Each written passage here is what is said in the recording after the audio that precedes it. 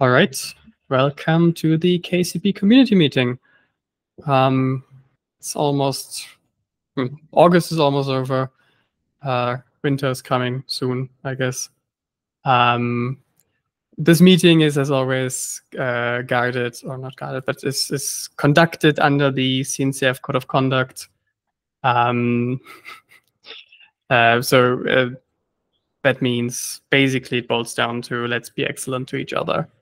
And yes, MJ, I need to make winter jokes because it's too hot. So I just hope that the temperature goes down in my mind. It does. But anyway, we don't have anyone new. So I don't think anyone would like to introduce themselves. So why don't we jump right into the topics? And the first topic on the agenda is the cluster-aware REST mapper. Stefan.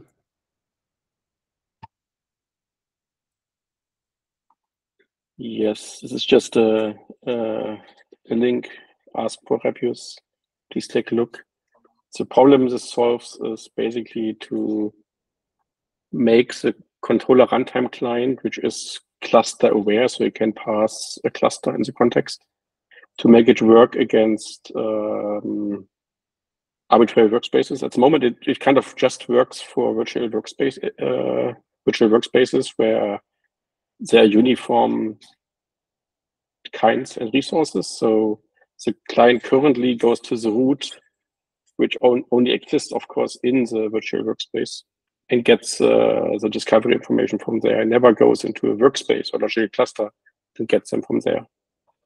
So this PR changes that, and it's tricky because you need a REST mapper. A REST mapper is stateful, so it needs the state of the discovery API, basically. So what I did here, I added an LRU cache, which keeps a number of REST mappers in place, and also clients, if I remember right. So clients with REST mappers.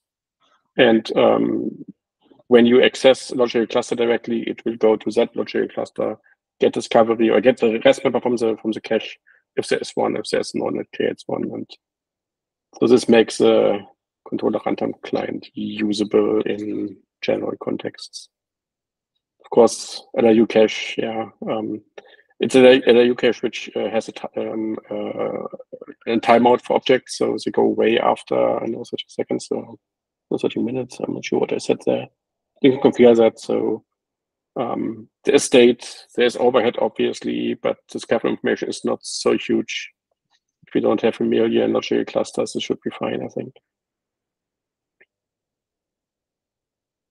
Yeah, please take a look on the approach. If you have better ideas, please speak up. All right, that sounds pretty good. Let's take a look. One question I had from this, and I didn't look at the code, so I'm not sure if it's a valid question or not. But I know that we're also doing this kind of like clustered REST mapper in a couple of places in the Kubernetes fork. Is this something that would be usable there? Because I know there's like some comments in the code. Yeah, we're instantiating one REST mapper per thing, and that's expensive.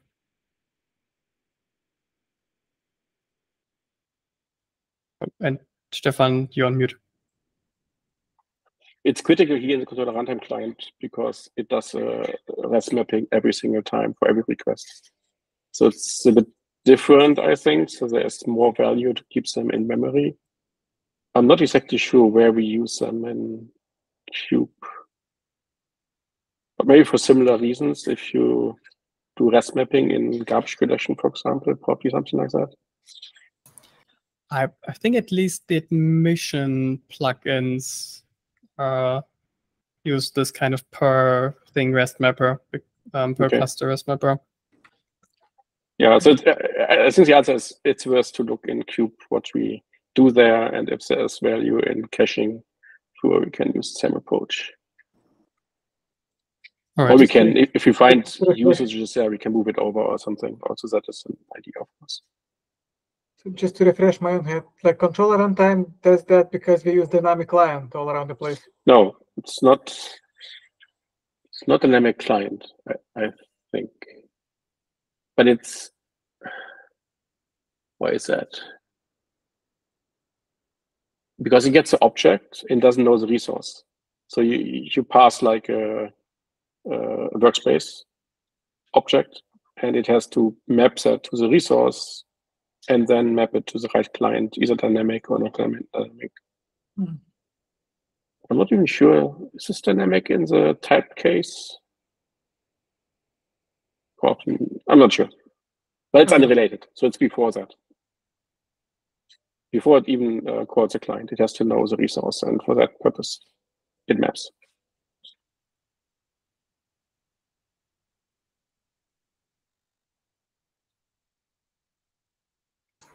Right. Interesting stuff. I can take a quick look at it if I can find the places where we do it in Cube. Yeah, that'd be great. Okay, let me quickly add this.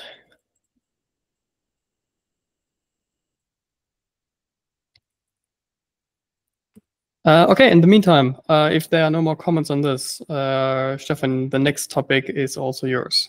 Yeah, so I have some slides. Let me try to share.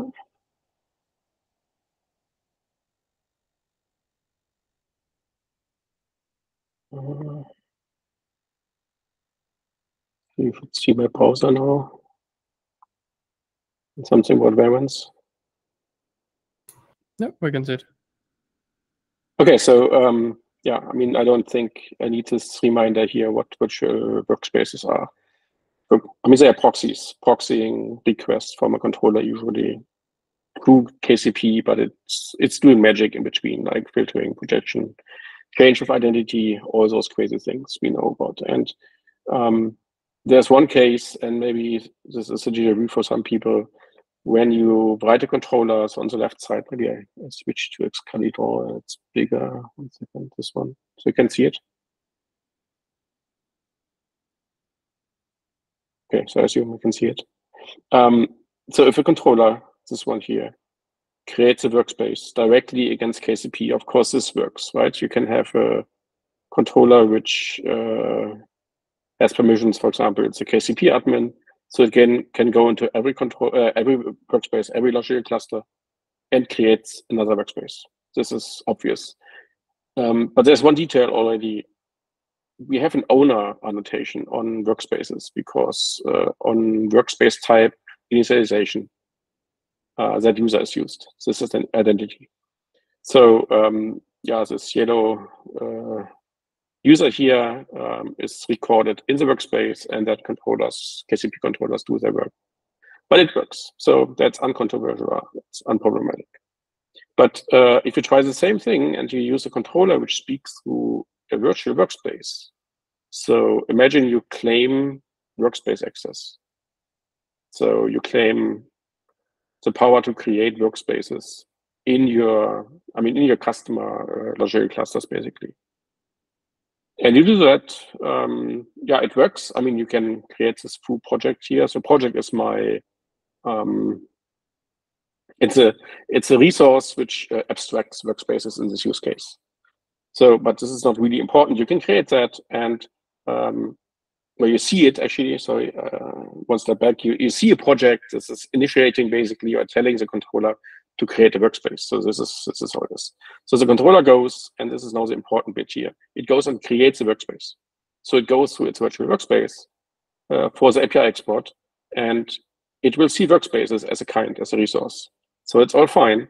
And the create request then is mapped onto some fake service account in the virtual workspace implementation.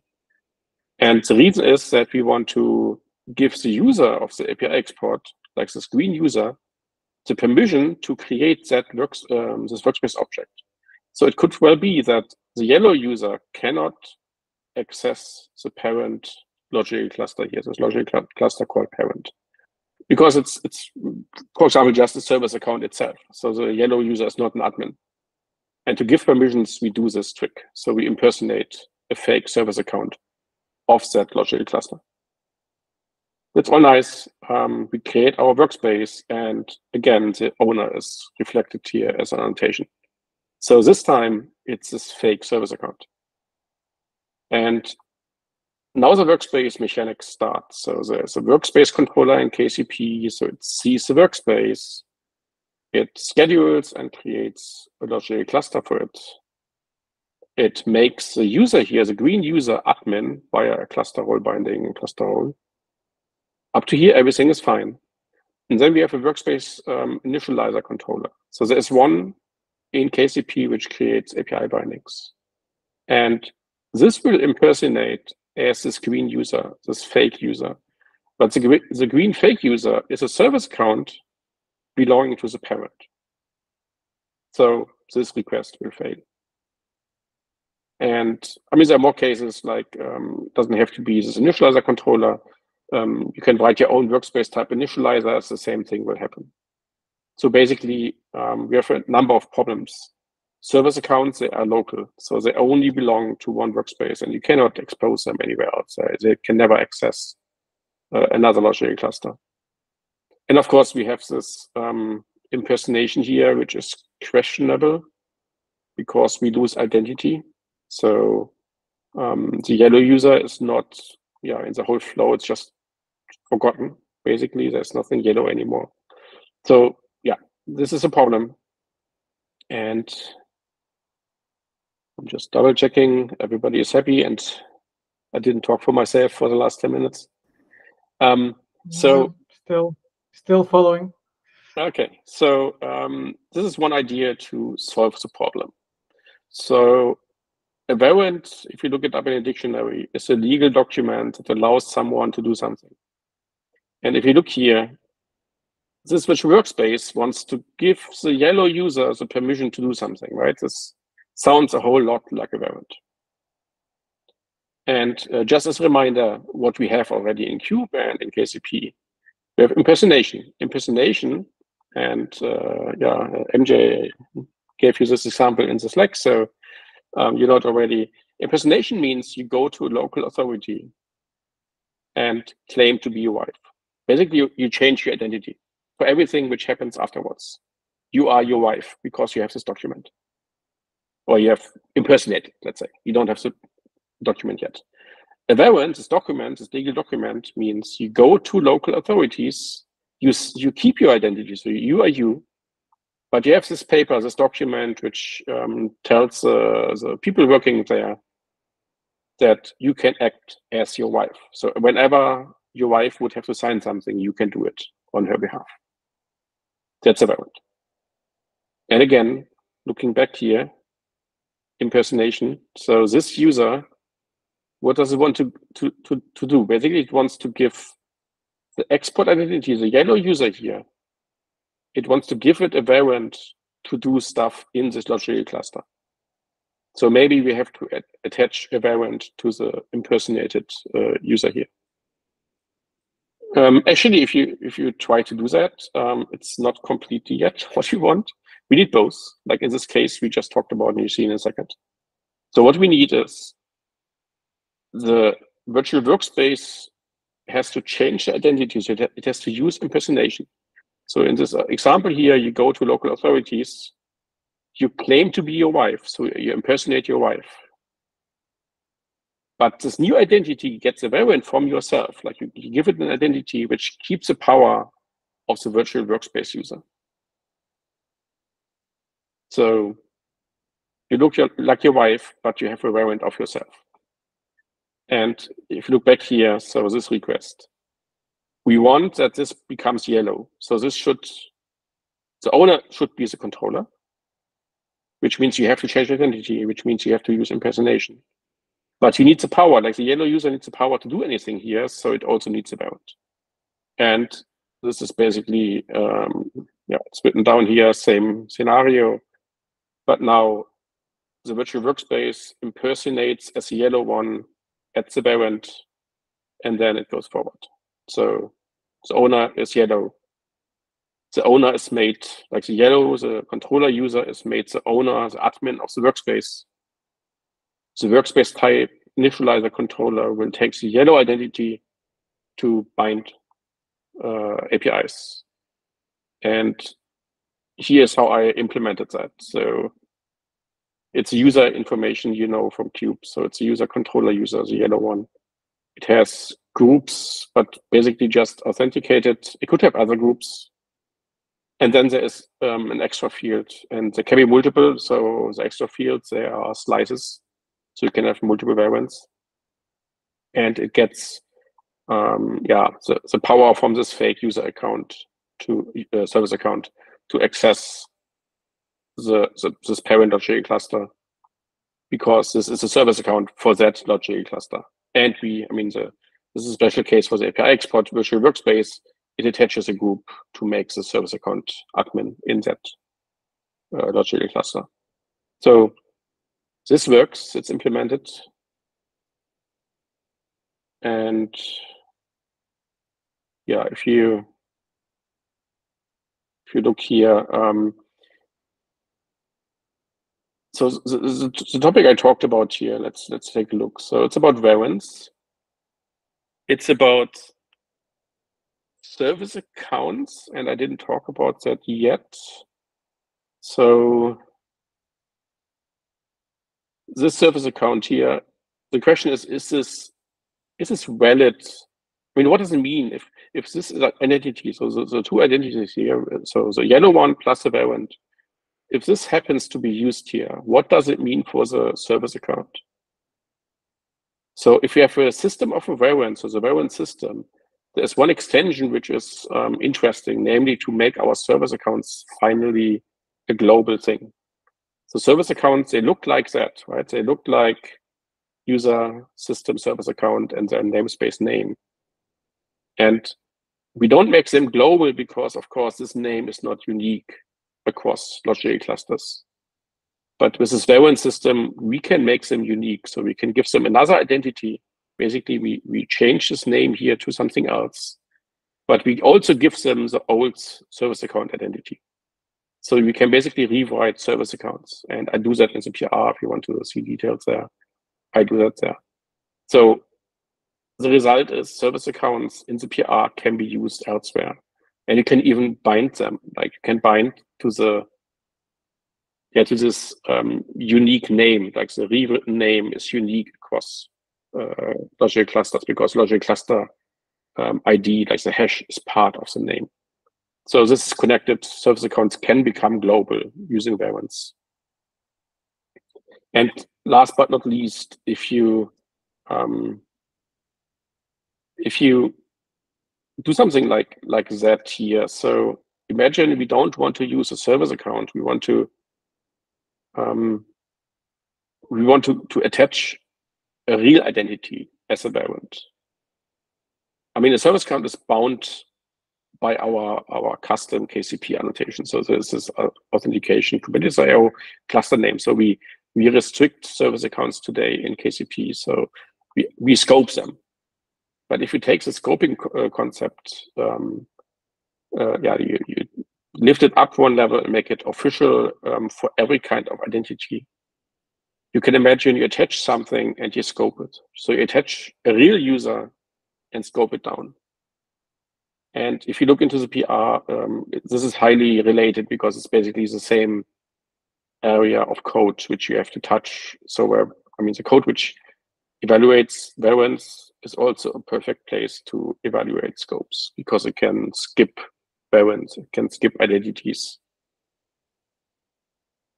All right, so those are the topics, all highly related because the implementation just suggests that, basically. That's all I wanted to show. The implementation is complete. I put some other stuff into the implementation, so don't be surprised it's not green. It used to be green.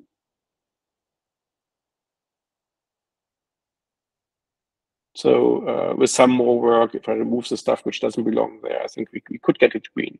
But of course, it needs a deep review. So yeah, again, take a look, please.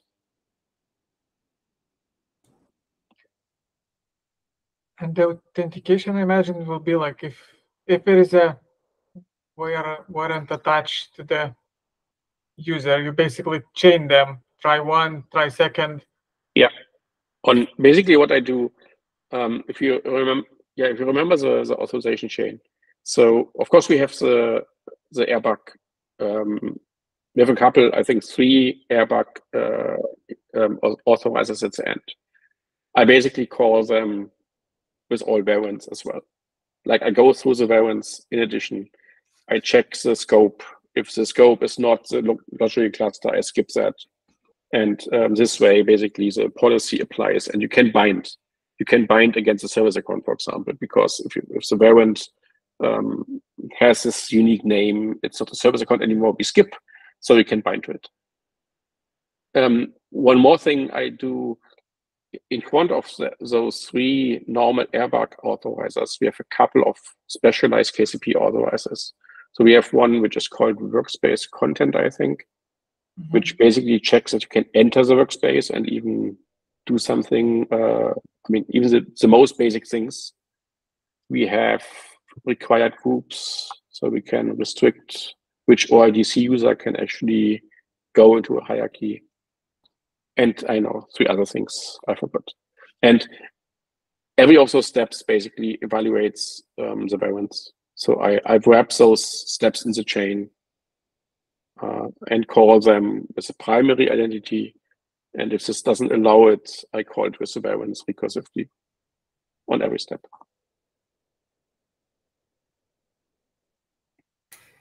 And this looks pretty great. One thing that came to my mind is it feels a little bit that we are basically working around the fact that we don't have object-to-object relationship in assigning permissions, right? So like the API binding thing, there fundamentally, if you could like tell or express via RBAC or similar system that this workspace is supposed to, or is allowed to be binding an API export, then we wouldn't have this like specific problem that you mentioned, right? There's a general problem, and we see that in the workspace types.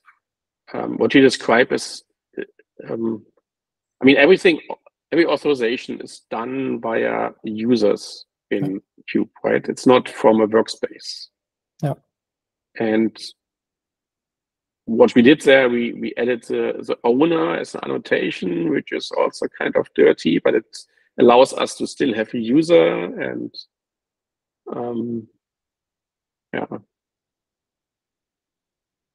Yeah, all good. I know that we, can fix this or anything because it's something that is like missing in Cube. I was just curious because it came to my mind because I don't know. This kind of stuff is basically okay. We are like putting everything on the owner, but that's like fundamentally not what we want to do, right? Yeah, the owner topic, I think it's kind of orthogonal to this. Okay. It motivates part of what we're doing here, right? But making service accounts global is a good thing. Because when writing controllers for a real system, I felt like in a straitjacket. I cannot use service accounts because they break so easily. In the moment you go across workspace, and this just happens, right? If you automate something across a logic cluster, you need an identity which works everywhere. Otherwise, it's just hard or impossible. And the result is basically people have worked around that, right, in the past. But what they did, they just used the system master user, or KCP admin at least, and skipped the virtual workspace, which we also don't want. All right. Lucas, you're mute. Lucas, you muted, double muted.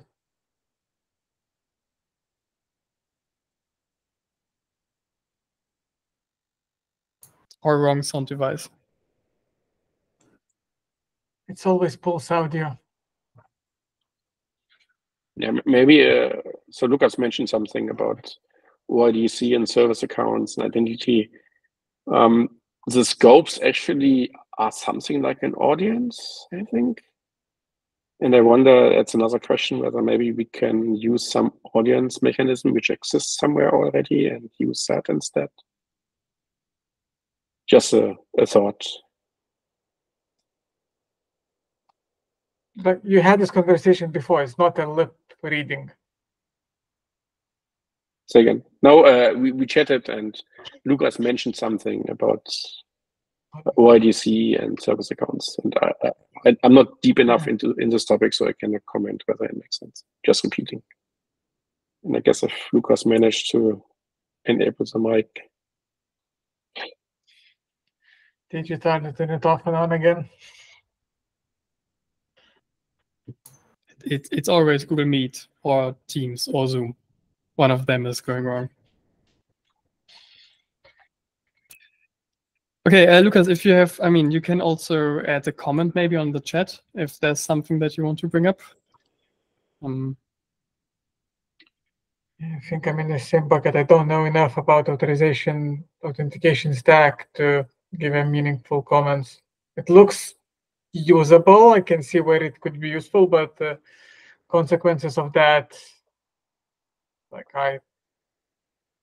but we can always change after that or migrate. It's cool. Yeah, one big question is, and same for me, I don't have this background. Is there something similar, maybe in a standard format, like in OIDC world? I have no idea.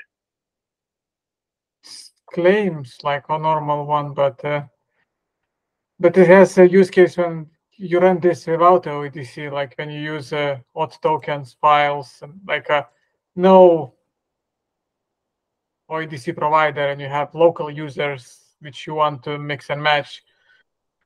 I think this solves nicely that case too.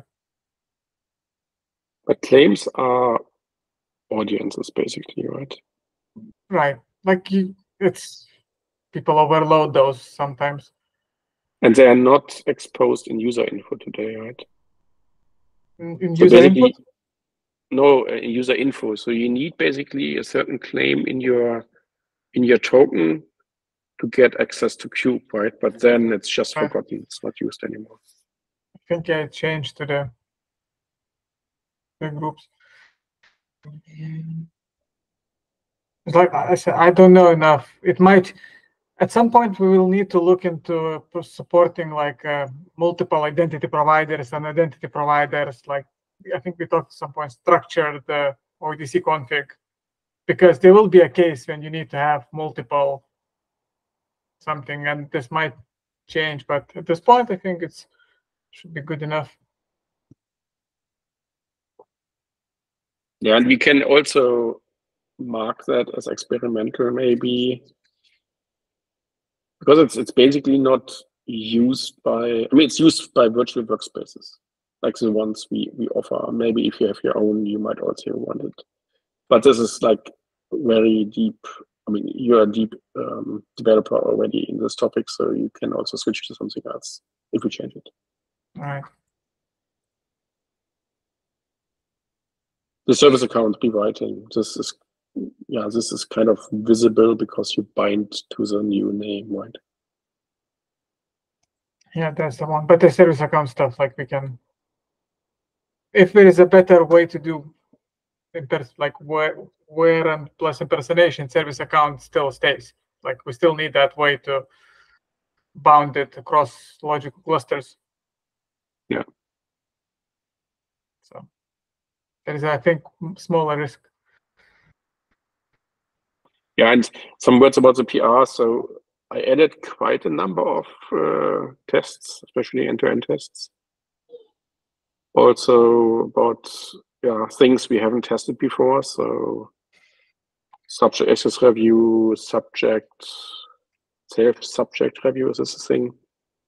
All the combinations of subject and self and rules and whatever exists. Impersonation. More coffee and I will review it again. Maybe when it's not 34 outside. Yes. Pretty good point, yeah. Okay, it doesn't look like Lucas is coming back. Do we have more on this topic? Oh. There he is. I Beetlejuiced him. Plan B, mobile. Yeah, let's see. Now you can hear me. Yep. Yeah, I'm trying to now think what I was gonna say. I lost the thread. But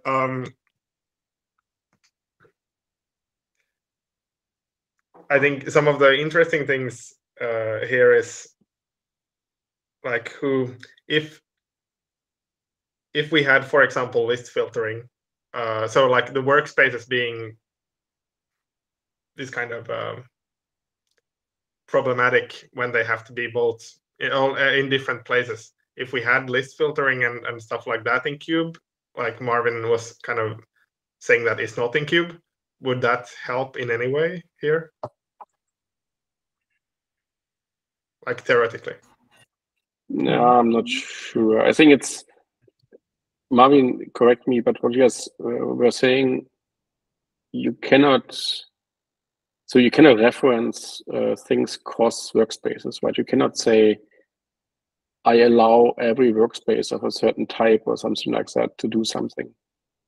Yeah, that was more my idea, like basically extending, I mean, I guess it's not airbag exactly, but extending the like way that authorization works, that, you know, something can be authorized by the object that it's related to instead of the user. But I mean, forget about this owner for a moment. I think if you think about this request done by the yellow controller, forgetting its identity when it does something is wrong.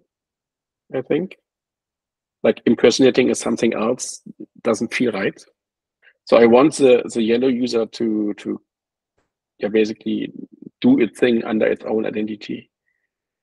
And at the same time, I have to, I mean, virtual workspaces are made to give additional permissions, right? That's their purpose. So we need something which brings those two things together. So it's not about in a workspace or something like that. It's about, it's a special kind of impersonation, if you want, which is different than impersonation. Yeah, so for kind of the specific case of going through the virtual workspace and giving more permissions, I think the warrant makes sense. And Lucas, we have some proxies internally, right? Where we basically use an admin user at the end to do the right thing, right? But in a general system like KCP, this is, I think, bad practice. We use the service account already to restrict it, to make it a bit constrained. But the problem doesn't go away because we want to preserve identity. Yeah, I think it's kind of the same. Like you give essentially like the proxy, like the virtual workspace proxy. You give that using, say, normal RBAC, the stuff that you want all users in aggregate to be able to do, and then you have to check before letting a user do that thing. You have to check that should they. Myself, the controller can do it, but like should the user and then add. Usually you can't do it. If you're the yellow controller, you cannot do this action. That's the point. Normally, if you go directly to KCP, you cannot access this workspace. Not at all. It's just invisible for you because you are a service account somewhere else. So we are adding permissions. So we are kind of escalating what you can do. So now we basically generate system master certificate distributed like to these controllers, which do everything, not via workspace tab, but a global API directly. And that's like two elevated permissions to what it needs to be doing. But we constrain them again to not expose everything. Yeah, but basically that. Yes. Yeah, this is how. Go ahead. No, you can go ahead. No, so I think this is how I implemented on our end. Like it is to work around this ability, like kind of have some controllers are super powerful, and you explicitly give them that power via certificate-based identity, and some of them are not. I think this kind of solves the least privileged controller challenge, especially when you deal with these in OpenShift there was a project. When you create a project, it provisions a namespace how to decouple this thing permission-wise that don't give permission to create a namespace, but still allow self-service. So this is like, I think, same, where you don't give access to create workspaces enough, but you give access to self-service. And I mean, an additional factor is that the airbag for this is being given on the like API export side, right? And not in the workspaces where the objects are being created. And that was also, I think, part of the idea, because otherwise, if you like needed to have airbag within the like target workspace, then the workspace owners could like, well, lock you out by not giving that permission. And then you end up with this weird thing where, I don't know, like 50% of my resources for my API export I can actually process, and the other 50% are missing airbag. I think that is also part of the problem, right?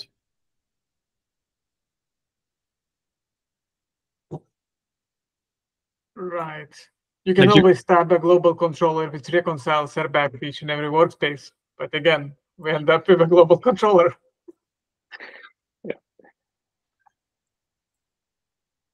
So would there be a possibility? So like, I see the use case for this kind of say virtual workspace service being kind of like RBAC in code, or like enforce specific permissions like in a special way using code instead of actually writing the some RBAC. Probably RBAC wouldn't be, or RBAC isn't expressive enough to. Well, it is that basically. Do that. It is that in code. We just use airbag to configure this access. Yeah, exactly. But basically, it's done in code. I mean, the virtual workspaces, they're not dumb. They know exactly what to allow and what not to allow. Yeah. No, so that's what I mean. That it's done in code, but just flipping on its head, like, could it be done not in code? Could the virtual workspace and these other similar things not be done in code if there was some kind of cross workspace RBAC capability? But that's the thing. Like the virtual workspace, I mean, it does some checks in the beginning, and at the end of the day, it makes a request to KCP, and this request shouldn't be anything special. So it shouldn't be in code. Like, it's a normal request, and this should be secure. And that's why we need real users. We cannot just leave it as admin, because then it's a privileged access. We don't want that. We want that the yellow user really does its request with a bit of more permissions. So like it's the variant on the side. But this is not like this. The mechanism, the actual request is done at the end to the workspace. This is no code. This is standard request. Yeah, no, that's definitely nicer. So one of the questions I had initially when you proposed this was that, like, so the normal request. So okay, this normal request with the warrant hits KCP proper, and now KCP needs to first authenticate the request. So it authenticates the request somehow. I don't know what the virtual workspace uses as authentication mechanism, but using a certificate, for example, and then it rewrites the user info through impersonation, because now that's what virtual workspace use. And now, like, when it sees the KCP user info extra warrant thing, is there something like, I mean, in our case, yeah, we know we can trust the virtual workspace service, right, to set these warrants. But on a more general level, you could give RBAC access to essentially virtually anyone to impersonate also user info extras. And if we start building a system of like that, yeah. I could just add to my user impersonate. That's the right intuition. I didn't talk about that. But in general, to impersonate, with variants, you can get more power, of course. And you can impersonate into identities which you shouldn't impersonate to, but you are admin in your workspace. So there's one principle: we want to allow everybody being admin in the workspace without risking stability of the system. So you are admin, you can give yourself permissions. In other words, we have to restrict what you can actually impersonate with. And again, there are scopes. Scopes can do that. So everything you impersonate into can be scoped. And so you can impersonate in your workspace. That's fine. You can basically claim to be any identity. But it's just in your workspace where you're admin already. So it doesn't matter.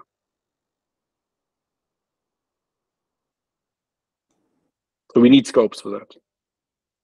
So any normal, so service accounts are easy to scope, right? Because they always exist in a logical cluster. But like, how about generic OIDC? Like any other type of mechanism? Like same thing. If you impersonate as a OIDC user, so I impersonate as Lucas, like your OIDC credentials. In the moment I do that, I would get a scope for my impersonated identity. So my Lucas identity has automatically the scope. The system adds that. So I can be Lucas in my workspace, but in the moment I use that outside, it's just not valid. So just to replay this back, so if we start adding third-party virtual workspace operators into the system, this is where these kind of risks appears. When somebody has malicious virtual workspace in a system which can do funky things. So we don't want that component, because what we're talking is internal traffic to the KCP. Like impersonation doesn't happen from outside. It's basically traffic generated within inside only.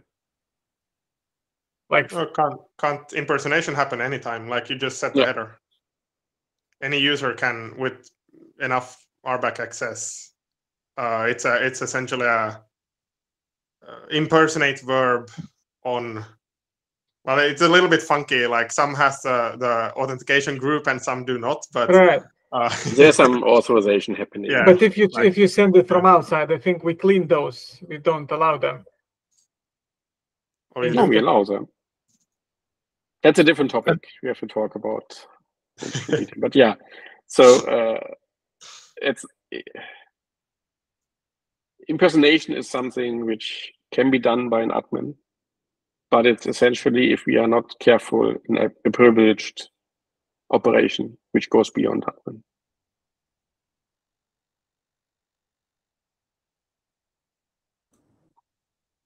Right. I don't have enough hours in a day to read all about these things.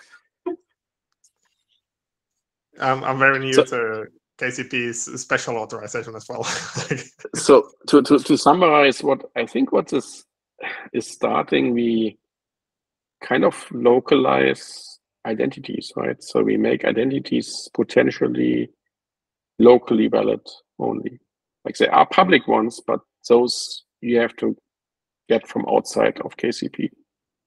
But in the moment you do something internally, they are localized, like they are only valid in a scope. So that's what I'm trying to understand. Like, for example, OIDC authentication. Like last time, which is probably a year or two ago, when I looked at KCP's OIDC mechanism, then that was configured for the whole binary. Is that still the case? So like there's flags essentially. That's a cube OIDC. Yeah, exactly. So because those are global, right? If we add the scopes, the logical cluster scopes to these identities, then does it mean that like when I make as with a Lucas token make a request against logical cluster 1, I will be scoped to logical cluster 1, but then when I make a request to logical cluster 2, I will also be Lucas, but scope to logical cluster 2. Is that essentially what they're saying? Even though I have a global, like I'm valid in any workspace I could go, I'm the same user and valid everywhere. Not necessarily, I think, for the normal request, but in the moment we use an identity, store it or pass it elsewhere, and we know what it should be used for, then we scope. And of course, this is not really a formal definition, but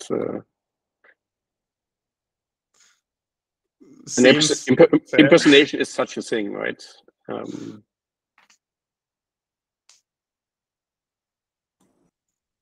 And so imagine coming back to the wife example. So you get a variant from your wife, and the variant will likely be scoped, right? It will say something like you can, I don't know, register for the driving license for your wife. It will not say you can do whatever outside of this local authority. You can do whatever. Vote, for example. It will be scoped. I'm not sure if this clears it up a little bit, but when impersonation comes into the picture, it's not only authentication, right? It's also authorization for being allowed to impersonate. So that's the link that the next step that you need to also like pass through. And well, that means that you need to be authorized in the workspace to be allowed to impersonate. And like you're not getting like an impersonation token back or something. So your request needs to pass the authorization check for impersonation at that moment. So yeah, the funny thing is that I mean, it's logical, but the impersonation authorization is done in the authentication phase. And it's like those three words. So yeah, but the kind of the check of like, are you able to switch identities is done before you get your new identity. And so kind of you authenticate in Kube API, so there's filter of authentication. That's your original one. Then the filter of impersonation, which checks that you are this original user, but can you change? And only then you rewrite, and then you go to the real authorization after that. So yeah, like that, and that is trying to figure out how that maps into KCP. I'll need some more time to think about it. But again, like all of the all of what Stefan proposes makes sense. It's just trying to figure out if there's holes. Yeah, to have a complete model, right? We don't have a formal model of authorization. Makes it hard. And Lucas, you mentioned one thing which was on my head quite a lot. It's like that we have single identity provider currently for a binary, and with a structured authentication config, there might be place to like dynamically load them. But again, how you say which one applies to which potential workspaces or logical clusters and inheritance and all that stuff. It's like as soon as you want to build a SaaS on top of this, it's like the first enterprise feature you need to deliver is bring your own SSO. Bring your own identity provider into to have multiple providers in the single binary. Yep. Actually, so why I said I was doing some work, like not for Upbound where I'm now, but like way before, and for someone that wanted to build this kind of type of thing, and that's why I looked at it, and then it was like, yeah, no, it's per binary, but yeah, definitely you want to have that, at least if not for the issuer, then at least for the audience, right? So that like you don't by even mistake get some people with some or wrong audiences to the wrong workspace. Like you want to fail, like, or say it like that. If you would set it up not using KCP, using 100 API servers, then you would set those API servers to validate only certain credentials. So like a certain issuer plus audience combination. But now that it's all in the same binary, you still don't want to you still want to logically have that same thing of like only these specific combinations of tokens or trust domains, which is essentially is valid in these types of places. So yeah, but that's another scope. That's a completely other topic. But yeah, we no, have the required groups, which, if I remember right, they walk up the hierarchy, or so logically. So it basically there's the root, but it can be deep in the hierarchy, and everything below then requires certain groups. And what you're talking about is basically audiences, right? You would require something if you want to enter this tree. You have to have this audience. Yeah. Just one interesting bit: if we have this multi-workspace OIDC, what is also biting us here is a system master is that's a special group in Kube. For example, it skips authorization and maybe other things. So one critical or dangerous thing is that we want to allow to be cluster admin, but never system master to normal users. That authentication layer basically would need to filter aggressively on the groups, right? Yeah, and especially when OIDC is configured by a user, then it's even more important, right? No. Yeah, I have some decent experience now with the structured auth config and some stuff to probably to upstream to make it like similar to what Stefan did for the generic control planes. I think some of the code there in the API server now taking care of the structured auth config might be, or for KCP it would be useful if that was a library more than built into now it's built into the options config kind of struct and start running Go routines inside of the thing. So I have some thing there. If it helps, we could maybe look at that. But yeah, again, it's a little bit orthogonal, but kind of feels similar of like what users are even valid at what places, and then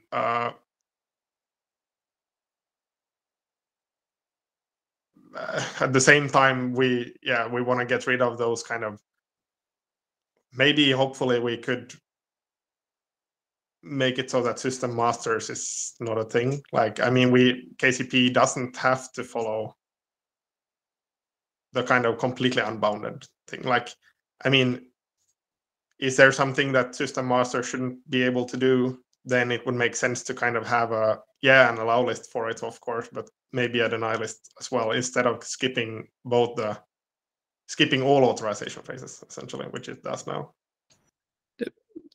Don't we we need need users we need users which are system master, and we could of course rename system master to something else. Doesn't help. You can still give the group, right? So some property of a user we need to identify those really privileged users. Actually, in new Kube, there's also audience. So like we can probably use that. So like not only do you get user info back, you also get, and this was made for workload identity, not at all for this type of use case, but so audience in Kube is returned as in the authenticator response, and but from there you can. It's not passed on, is it? Yeah, like it is. In the chain, how? In the chain, yes. In the context. Okay, I see. So that there you could have one thing which is like, well, this is user is system masters, but it comes from OIDC, and then you would reject it. Versus it's system masters, but it's a client cert. I trust the client cert more. So that you can do.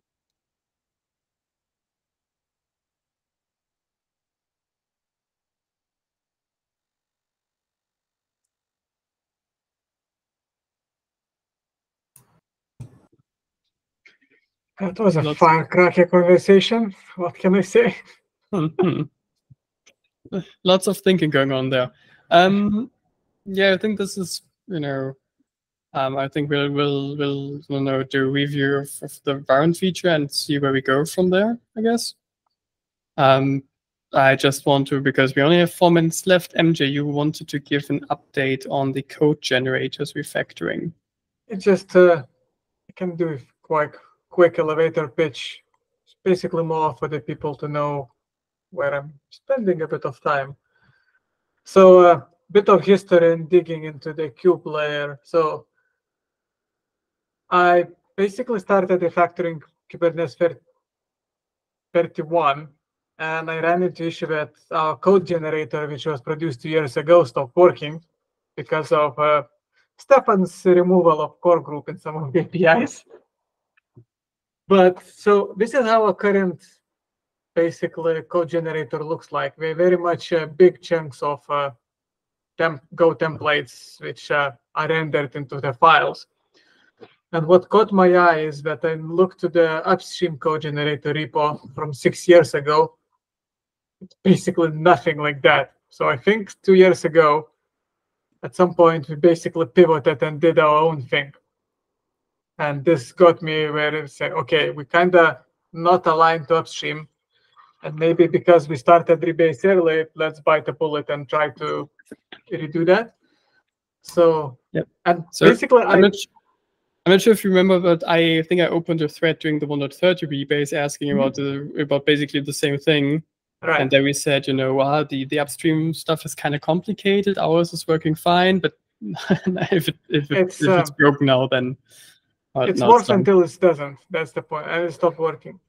So like all this stuff is new to me, and I didn't touch before. But basically, we're based on that. So I started refactoring our code generators.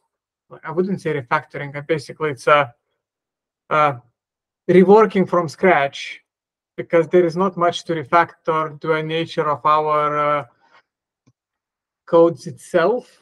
Meaning we use this, like when we, example, generate a clients for objects, we have this behavior where for certain clients, example, cluster, we have this cluster aware method which returns upstream interface implementation.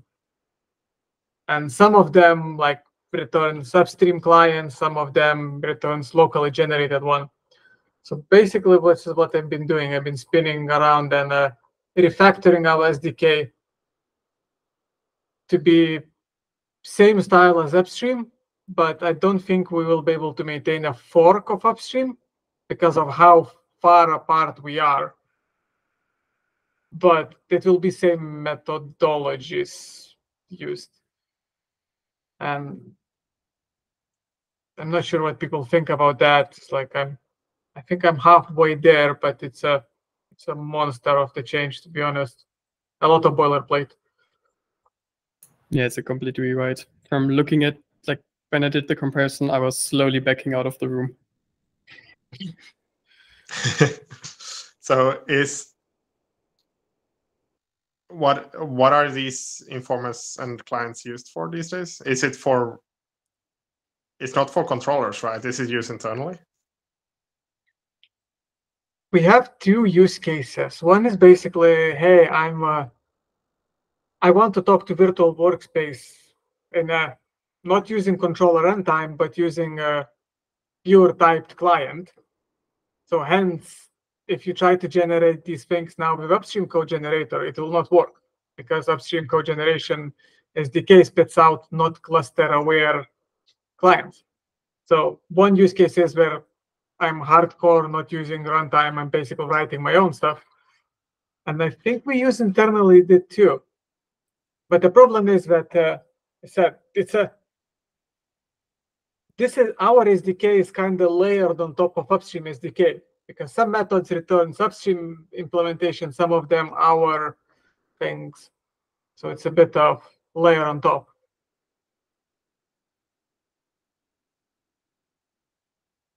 So that's basically and I'm taking lazy path forward.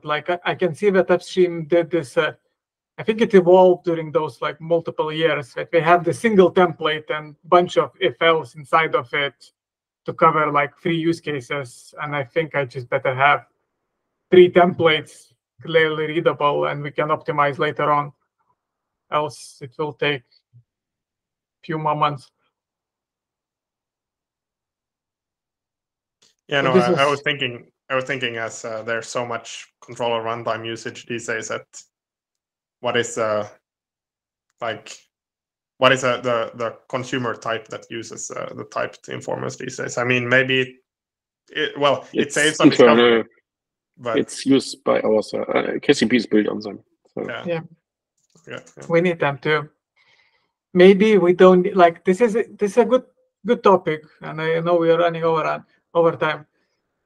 The complexity explodes very much if we want to support custom CRDs generation, like custom clients stuff. If we want to just do our own internal types, no, sorry, we need that for the workspaces, our own logical clusters. So scratch that. We still need that. So this is where we also use that for, so if we pass an informer or a client to Kube, right? We have those informers which are cluster aware, and we pass them somewhere else. We need scoping. Like you can basically project, like hide everything which is not in the given cluster, and you still have the same interfaces which are Kube compatible, and you can use Kube code. That's I think the main reason. And one more thing which I'm descoping basically in my head is that Upstream now uses generics to generate their clients. And I'm not yet in the position where I can mentally map template, overlay client on top of client, template and generics in my head. So basically I'm skipping that, but I think we will need to come back to that. I think that like generation framework is based on generics these days, no? Like, can you even do it without? No, you can. That's the point. In reality, the generation framework itself is just a type walker and template renderer based on files and types. Okay, I thought the generics were deeper embedded, but okay. All right. In the spirit of being over time already for 5 minutes, which hasn't happened in a while, I think we wrap it up. If you have some follow-ups, I would suggest to maybe add them to the agenda like right now, so we don't forget about them, and we can pick up where we left off in 2 weeks. And I would say, yeah, you can blame it on me being over time. No, there's no blame here. These are great technical discussions that we need to have. So it's great that we're having them.